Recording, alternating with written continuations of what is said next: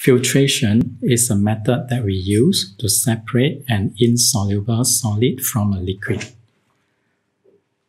Solid particles such as sand, clear, dust particles, and other insoluble solid particles can be separated from water by filtration.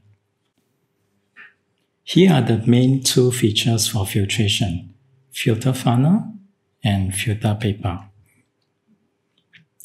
When you carry out the filtration, you need to pour the mixture into a filter funnel that is lined with filter paper. You can collect the filtrate, which is the water, after the filtration process. To collect the filtrate, you can use either a conical flask or a beaker. Next, you can collect the residue, which is there on the filter paper, and draw it on a piece of filter paper. A filter paper is used in the filtration process because filter paper allows only the particles with size smaller than the pores in the filter paper to pass through the pores. The insoluble solids have larger particle size, so they are trapped on the filter papers. In filtration, the insoluble solid that is trapped on the filter paper is known as residue, while the liquid that passes through the filter paper is known as filtrate. For example, if you are carrying out the filtration of sand and water, the mixture of sand and water,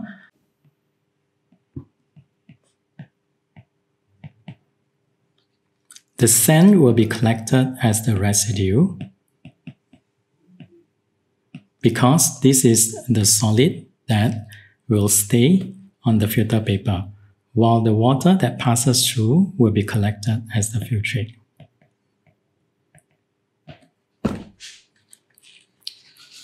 There are many different types of filtrations in our daily life, such as tea bags. So the tea bags will prevent tea grains from spreading in water. Another applications of filtration is kidneys, human bodies. So the kidneys will carry out filtration, or the kidney will filter out unwanted substances from bloodstream. In nose, the nostril head filters and removes dust and large particles from the surroundings.